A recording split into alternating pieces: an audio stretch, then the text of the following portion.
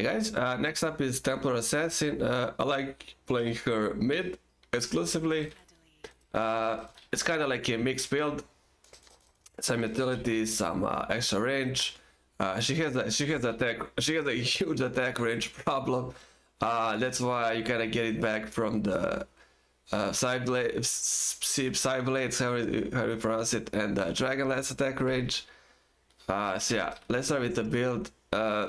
Starting with power threads, right? You want attack speed always, anyways.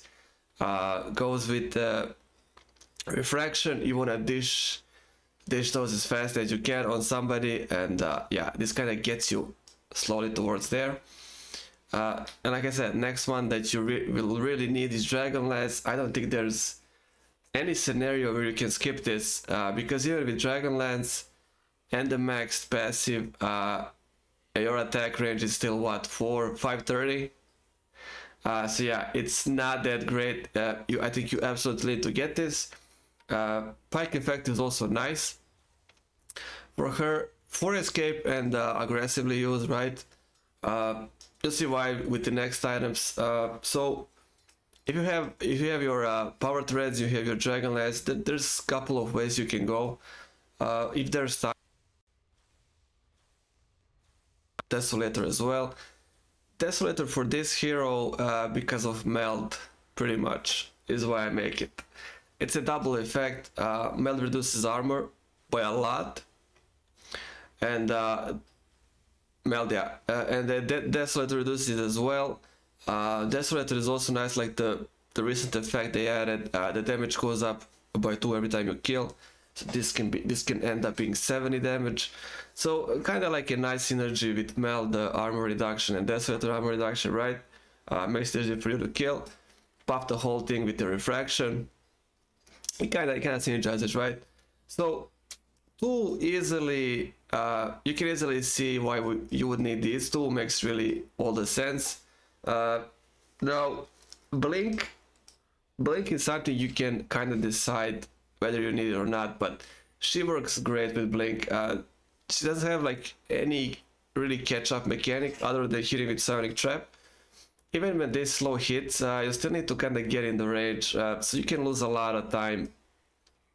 You know, you can lose a lot of time getting to the fight or trying to catch that one target, and you don't have really any stunts or like any of that sort bash. So even if you slow them down and you start running towards them, they still have all the time in the world to hex you, stun you, slow you down, if there's nobody else from your team to kind of control them. So blink might just be really necessary, you know, for you to just jump in, press the blinking, press the refraction, do the attacks fast with the meld. Also one I like Bloodthorn because of the silence, right? But that works the best when you can blink in and just immediately unleash the whole arsenal, right? So I always play her with blink. You can also upgrade blink to the swift blink, the green one. When you're blinking, gives you a lot of attack speed, right? So yeah, I always think about blink. If you feel like you can't catch them, or you kind of lose a lot of time when you cast this, you can get in the fight, your team dies. Especially if you want to play her as a carry. I mean, as a safe lane, right?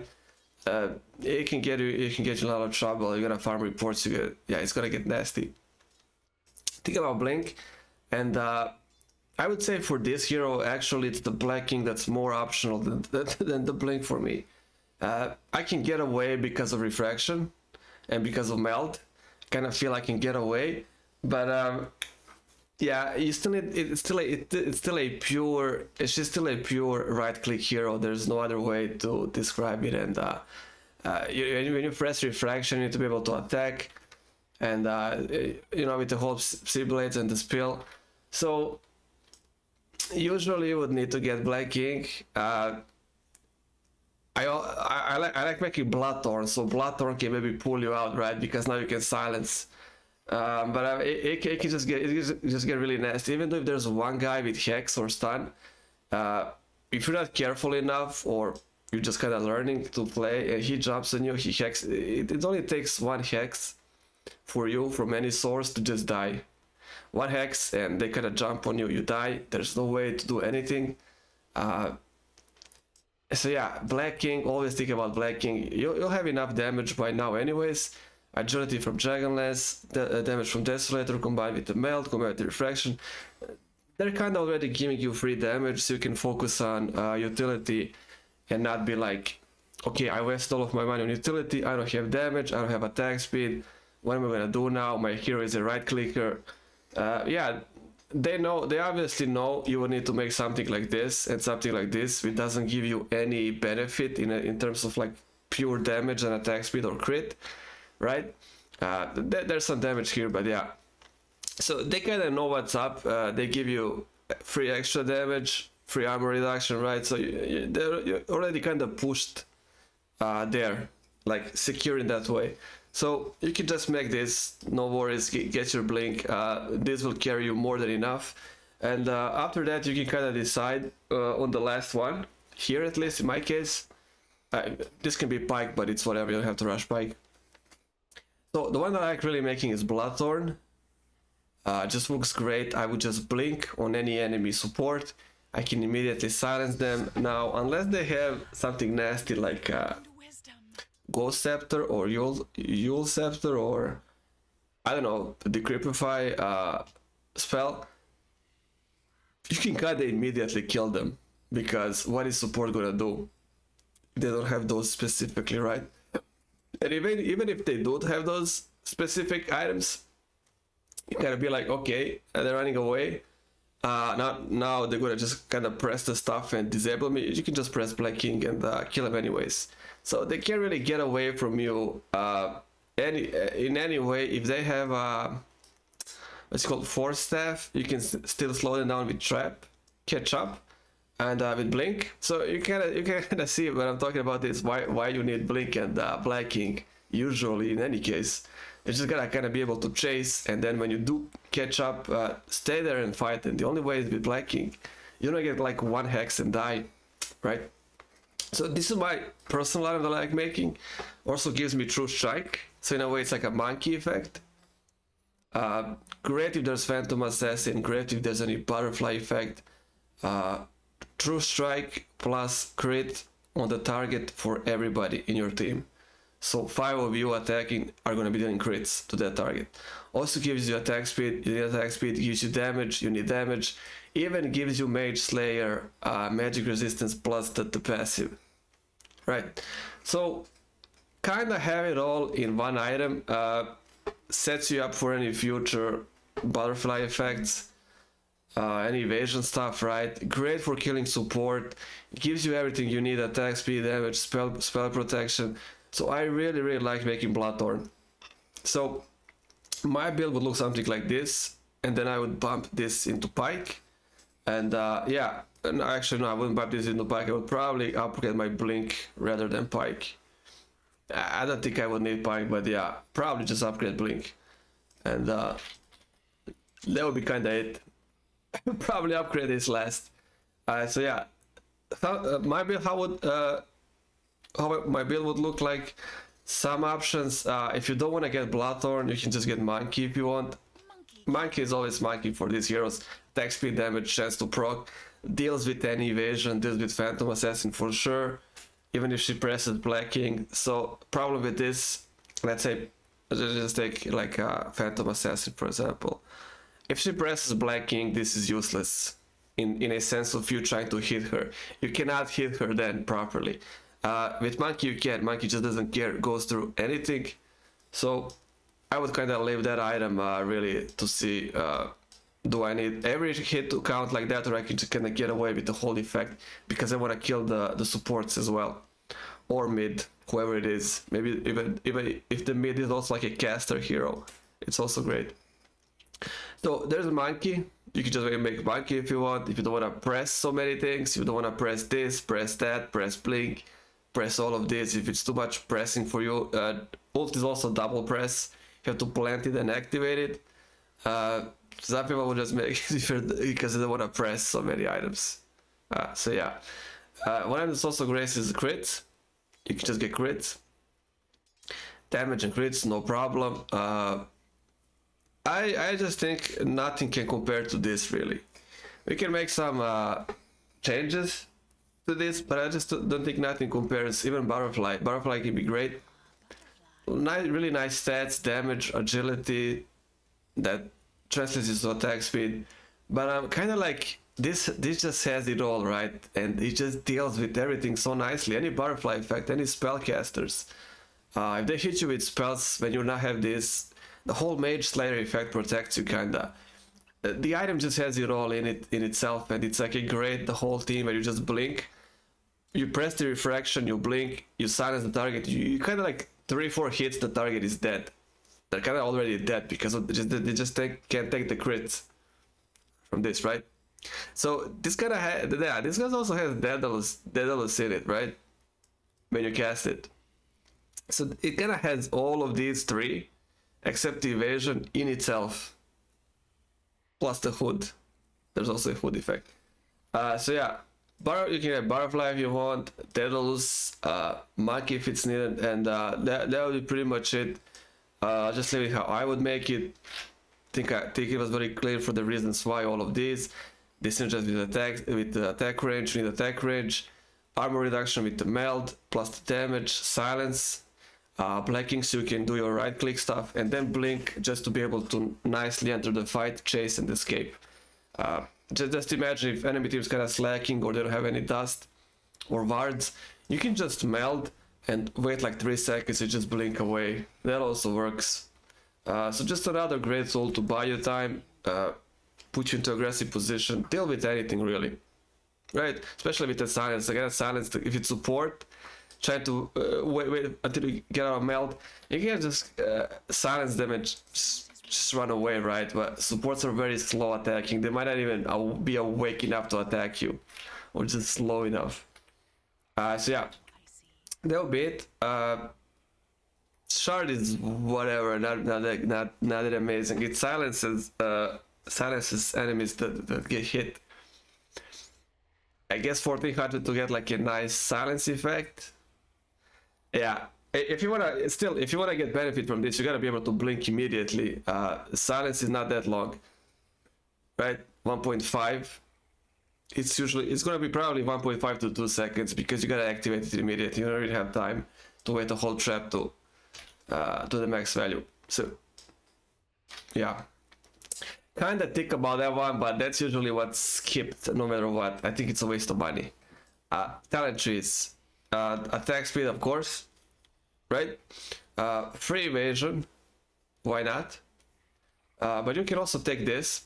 Free evasion is going to be useless for you if their pick is just some complete spell damage nuke type of pick, right? In that case, the only hero hitting you, let's say their offlaner is kind of passive, something like Tides in that sense, not really a right click offlaner like Slaughter for example. If there's no Slaughter as well as there, let's say it's Tides, the only one really hitting you is gonna be their carry. That's the only person who's gonna be hitting you, and if you make it that nasty for them that they're just gonna keep, it's 20%, they keep missing you, they're gonna get Monkey anyways, so you're kinda done there anyways. So think about evasion and how much value you can get. You don't care about support trying to hit you that much. If the offlaner is more defensive, more towards like defensive, yeah, even like Centaur, right? This just might not be worth it. You might just get some extra range. This can be especially great if they kind of line up. Let's say fight is like this, one hero is there, one is here or there. The spear is gonna hit at least 2 of them, if not 3 of them. So yeah, kind of think about that one. Third one, I will go of course meld. It's another synergy. So 3 extra armor on this reduction, and then Desolator has also, so a nice synergy there. Meld dispels, it's only basic dispel. I don't see how this would be that crazy to get. I'm not sure if maybe if you get tracked by Gondar, if that even works as a basic dispel, or is that strong dispel required. It doesn't even matter. I would just take the armor reduction. You don't really care. And last one, I would take 7 refraction instances. That's your main tool to kill. Templar is the best and the strongest and the scariest when refraction is up. Now it says instances, so there's 2 instances. There's damage and there's protection, right? So you're not only boosting your damage, 85 damage per hit, you're also boosting your protection. So they have to hit you a lot more for this to dispel. I mean, to end, right? And it's the funny thing, like in Dota 1, these work together. So if you get hit and you deal damage with it, you're spending charges. Here it's separate, so it's much more nastier. You can attack and spend all the attacks, but the refraction will still be up to block any incoming damage. So you're not really spending it. So I think this is an amazing upgrade. 1 second mel hit badge, that's really weird that they added that. It looks really unnatural. But yeah, you can get that as well, but you know, it's like 7 times 85. Why not just do that extra damage in quick succession, right? Just take the refraction instances. Yeah, so that would be it. I would say some slight changes can be made. Not sure if what is this? They're also suggesting nullifier. Nullifier, sure. If there's so many Aeon discs, and what else is there? Decrypify from the Pugna, or I don't even know what else is there. Keep forgetting. But yeah, Ghost Scepter. So Ghost Scepter, Aeon discs, Decrypify. I guess if it's that problematic that everybody has it, or they're double support and somebody else, I guess nullify them. But usually you would just be running around like that, right? No problem. Don't forget the boots. So yeah, my build, I think this is pretty great. Great synergy. This allows you to attack, this allows you to catch, get out of fights, silence, quickly remove special support, and yeah, that will be Templar. Just gonna take some practice. This is the weird spell of the bunch. Always weirded me out because melt kinda, it's crazy. Like for a right click hero to have an option that you're like attacking and then you stop attacking, you disappear, and then you attack from like the shadows. It's kind of really weird, disrupting your attack flow. I gotta be honest, I never really liked this. I always kind of thought this kind of breaks the whole flow of me right clicking. It can be nice, but usually when I press refraction, I just gonna want to attack. Me kind of losing that time to disappear and then reappear. The bonus damage is great, the armor reduction is great, but it kind of feels like I don't want to do that. I just want to keep attacking. I don't want to disappear, reappear, do the whole circus, right? I just want to be able to right click with the right click hero. But yeah, it's gonna take some practice with meld, so you can disappear and they don't let them get away too far, or you're just gonna get out and not do anything. They gotta be close. And yeah, that would be it. And I'll see you guys on the next one.